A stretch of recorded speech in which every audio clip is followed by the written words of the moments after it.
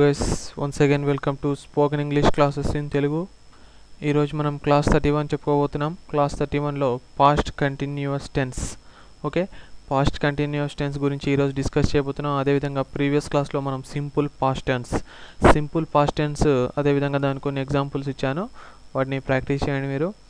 ఈ రోజు క్లాస్లో పాస్ట్ కంటిన్యూస్ టెన్స్ అంటే ఏంటి, దానికి సంబంధించిన ఫార్ములా ఏంటి అక్కడ ఉంది కదా.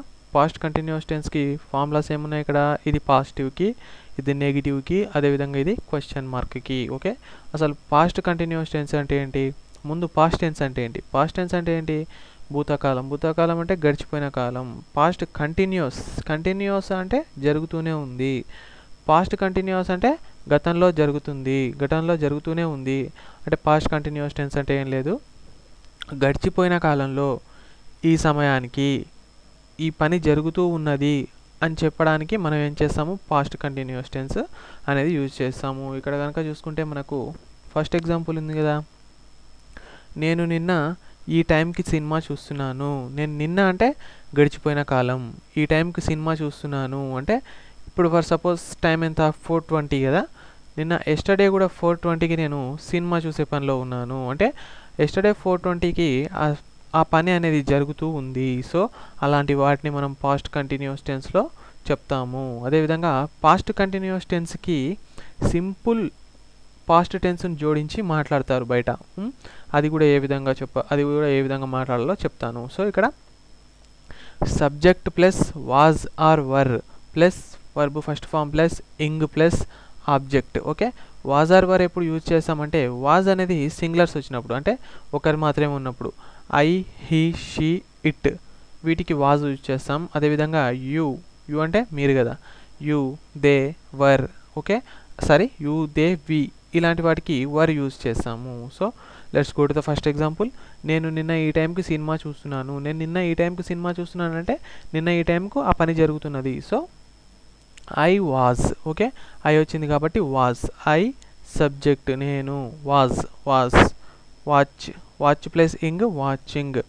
Movie by this time, yesterday. Okay, ఇది కరెక్ట్గా డిస్కస్ చేద్దాం ఒకసారి.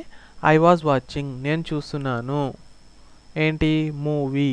బై దిస్ టైమ్, ఎస్టర్డే, ఈ టైంకి, నిన్న అంటే నేను నిన్న ఈ టైంకి సినిమా చూస్తున్నాను. ఒకవేళ నేను సినిమా చూస్తున్నాను అంటే I am watching movie.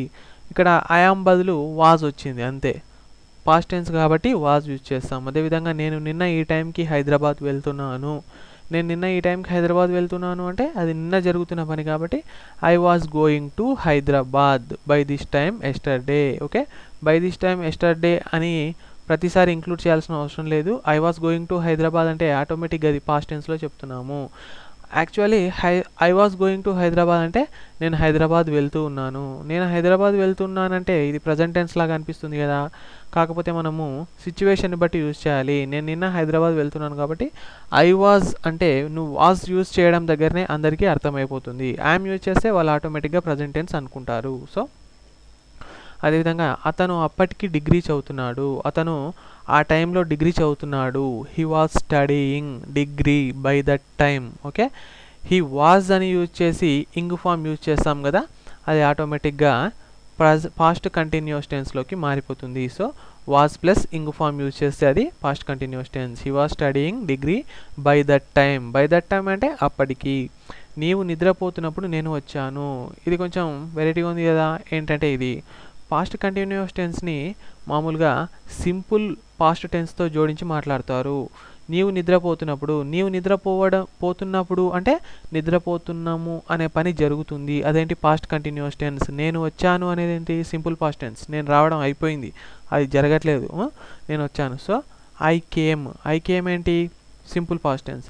When you were sleeping. Okay, ఇది యు వర్ స్లీపింగ్, ఇదేంటి పాస్ట్ కంటిన్యూస్ టెన్స్. లేకపోతే when you were sleeping I came, ఎట్లయినా కూడా ఒకటే. ఓకేనా, you are sleeping I came, అది కూడా ఒకటే. ఓకే, ఈ విధంగా పాస్ట్ కంటిన్యూస్ టెన్స్కి సింపుల్ జోడించి మాట్లాడతాము. అదేవిధంగా నిన్న ఈ టైంకి, ఇది ఈ 4 వచ్చేసి పాజిటివ్ అంటే ఫస్ట్ దానికి. అదేవిధంగా ఇక్కడ చూడండి, నిన్న ఈ టైంకి నేను సినిమా చూడట్లేదు అంటే ఒకవేళ మనల్ని ఎవరైనా అడుగుతున్నారు నిన్న ఈ టైంకి నువ్వు సినిమా చూస్తున్నావు అంటే లేదు నిన్న ఈ టైంకి నేను సినిమా చూడట్లేదు అని ఏ విధంగా చెప్తాం?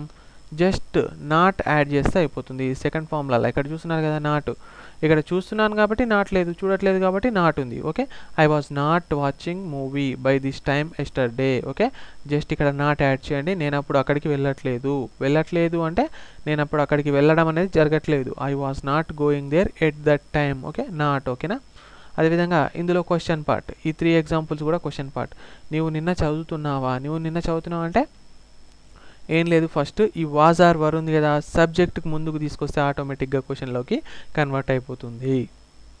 వర్ యూ స్టడింగ్ ఎస్టర్డే, అదేవిధంగా were they going there yesterday, was he studying BTech at that time. So subject తర్వాత ఉండాల్సిన వాజ్ ఆర్ వర్ ఏదైతే ఉందో అది మనం స్టార్టింగ్లోకి తీసుకొస్తే ఆటోమేటిక్గా క్వశ్చన్లోకి కన్వర్ట్ అయిపోతుంది. అదేవిధంగా ఇక్కడ కొన్ని ఎగ్జాంపుల్స్ ఉన్నాయి చూడండి.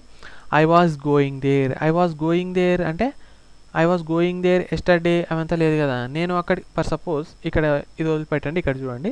నేను అక్కడికి వెళ్తూ ఉన్నాను, నేను అక్కడికి వెళ్తున్నానంటే ఐఎమ్ గోయింగ్ అన్న కూడా, నేను అక్కడికి వెళ్తున్నాను అంటే ఐఎమ్ గోయింగ్ అన్న కూడా కరెక్టే. కాకపోతే మన సిచ్యువేషన్ను బట్టి పాస్ట్ టెన్స్ యూజ్ చేయాలా, ప్రజెంట్ టెన్స్ యూజ్ చేయాలా తెలుసుకోవాలి.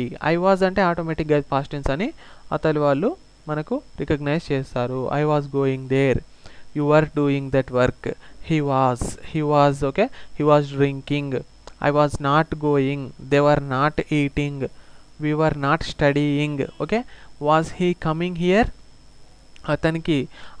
అతను ఇక్కడికి వస్తూ ఉన్నాడా? నిన్న కాదు, పాస్ట్ టెన్స్లో అతను ఇక్కడికి వస్తూ ఉన్నాడా, అతనికి ఇక్కడికి వస్తూ ఉన్నాడంటే వాజ్ హీ కమింగ్ హియర్. ఒకవేళ నిన్న అయితే ఎస్టర్డే అని యూజ్ చేస్తాము.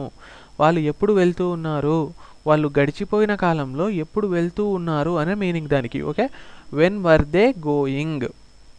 అదేవిధంగా వాళ్ళు ఎక్కడికి వెళ్తూ ఉన్నారంటే where were they going. Okay, వాళ్ళు గడిచిపోయిన కాలంలో ఎక్కడికి వెళ్తూ ఉన్నారు అనేది where were they going. So మనం పాస్ట్ కంటిన్యూస్ టెన్స్ ఎప్పుడు యూజ్ చేస్తాము?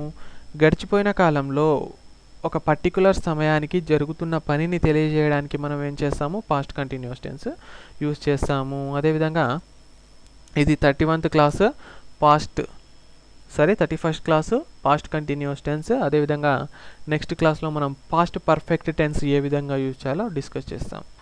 సో ఒకవేళ మీకు ఈ వీడియో నచ్చినట్లయితే లైక్ చేయండి. For more videos subscribe to our channel. Please share the video if like. Thank you so much for watching video.